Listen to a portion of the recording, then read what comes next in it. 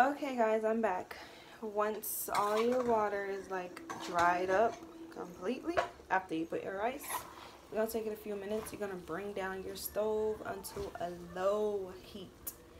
Okay, low until simmer. Okay, low simmer.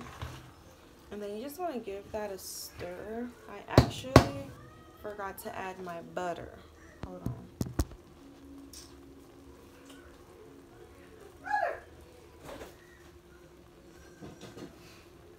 Babe, I forgot my butter.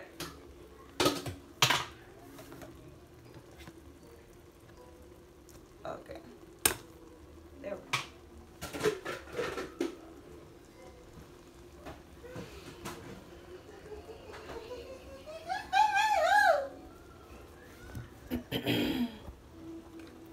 Alright, I got my butter. I got about 2 tablespoons of butter in there. And then you just stir it up. But if you can, add your butter before all the water soaks into the rice. Okay, that way you make sure the flavor of the butter is all throughout the rice. And it gives it a nice color and texture. So I'm going to keep stirring that because I want my butter to get all in there.